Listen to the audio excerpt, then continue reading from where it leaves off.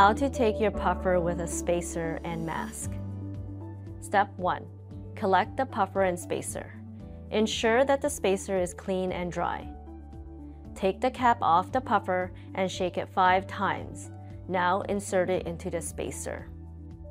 Step 2. Get ready. Put the puffer upright into the rubber hole of the spacer. The puffer should fit tightly into the hole. Prepare your child by having them sit up or stand up in a comfortable position. Step 3.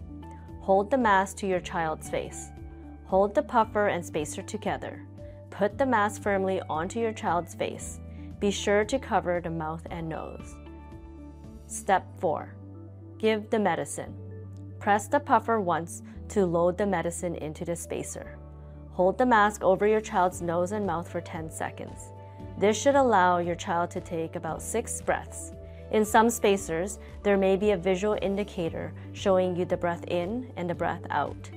Make sure your child takes deep breaths and does not talk while taking this puffer. If your child needs more than 1 puff of the medicine, repeat steps 1 to 4.